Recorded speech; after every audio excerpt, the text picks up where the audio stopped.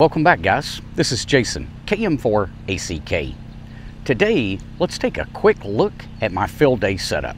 Stick around and we'll get right to it.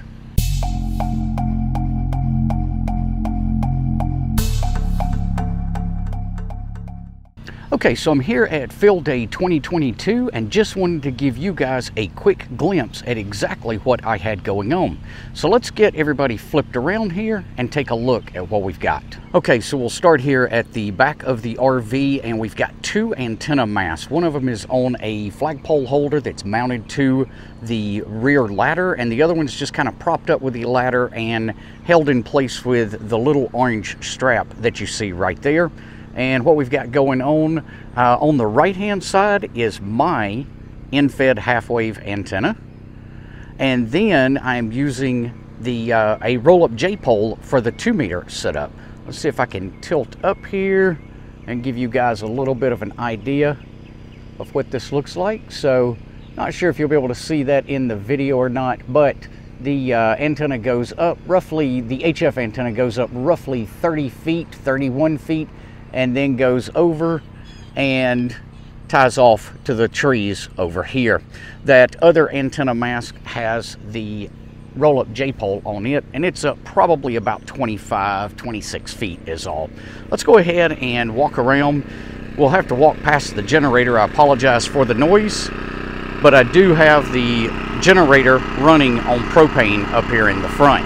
Let's go ahead and walk inside where it's a little bit quieter. All right, coming inside, a little messy. I apologize. It is field day though, and it gets a little hectic around here. There's a look at the important stuff in the morning, and that's the coffee setup. All right, let's turn around, and this was the operating position. Well, I actually had a couple of different operating positions. So let's kind of zoom in here and show you what we've got going on. This is the ARRL digipeater that I set up when I first got to field day site. Right up here on the very top, that's plugged into a Raspberry Pi. The Raspberry Pi is fed into the TV. The TV here is a full 12-volt TV, so I can actually run this straight from the batteries without any problem. So far, for field day, I have generated 50 amp hours of energy with those new with the new panel and the original panel that I have on the RV. Now let's spin around here and let's take a look at everything going on here. A brief side note here, I had originally intended to use a new external HDMI monitor for my primary Raspberry Pi setup. However, we had a group of kids coming in that we wanted to give some demos of, so I decided to hook up the ARRL digipeater to the television. Because I'd only brought one HDMI cable with me, that prevented me from using the monitor, so I just went ahead and grabbed the MacBook and used it as my primary workstation.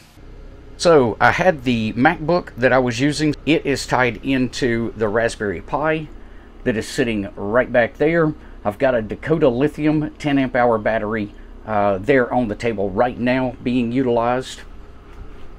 And then of course the 857.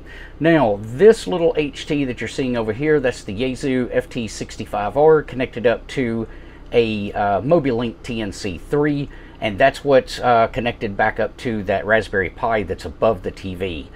So then that antenna feeds under the table and then out the back of the RV. And last but not least, we've got a spare battery box sitting over here that actually needs to be charged after being used all night. So we'll get that out as soon as the sun comes up a little bit better. We'll get that out and get that charging. So there you have it, guys. There's a quick look at my setup for Field Day 2022. Thanks for tuning in today. We'll see you guys on the next one. Until then, 7-3.